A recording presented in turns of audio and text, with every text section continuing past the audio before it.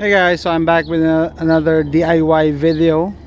So this is my 2008 Chevy Uplander. This is my project car given to me by my friend. So I fixed almost every problem that this car has except for the error P2070. It's saying about something about intake manifold tuning valve open, something like that.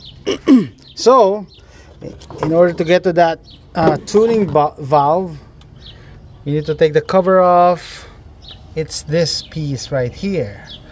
So I need to take this off, water reservoir. I need to take this piece off, and I think I need to loosen the belt. Okay, and that piece is this. See how long this will insert, so it needs the space. This cost me around $120. It's pretty expensive, but hopefully this is the last of the problems. Okay, $120 piece. Okay, I'm one step closer to changing that part right there. So you need to loosen the belt, serpentine belt. I used a 3/8, I think this is a 3/8 adapter, okay, to serve as a leverage in turning the I have a brain fart today. The thing that tightens the serpentine belt. Okay, now I'm removing 3 bolts that hold this and holds the, I think this is the water pump. Okay, water pump is free. We just need to disconnect the hose, then we can pull it out. Okay, we got this out of the way. I think this is a power steering pump, and all that's left is just 3 bolts, 1, 2, and 3 at the bottom. Okay, last bolt.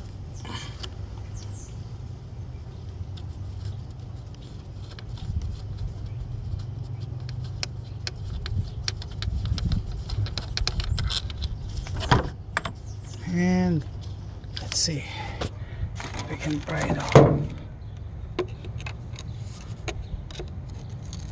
There you go.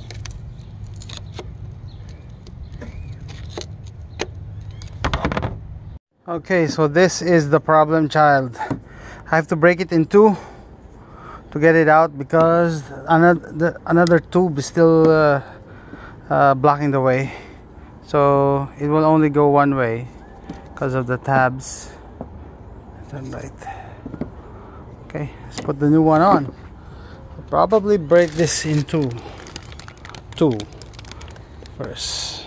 Okay guys, so it is done. So this is the old part, that is a new part. It's made of plastic, so I'm surprised that being made of plastic, it's hard to get to. I mean, they put it in a way that you need to move a lot of stuff.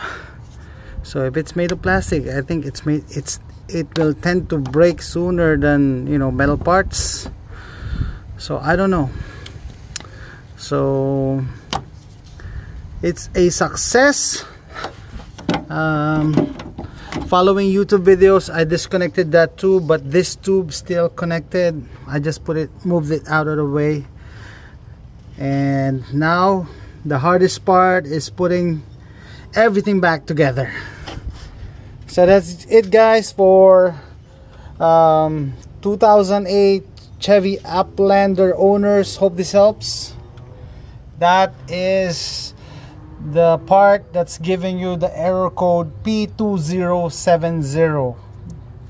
The tuning valve is stuck, or stays open or stays closed. This is the new part, so I'm just gonna push it in, put everything back together. That's it. Thanks for watching.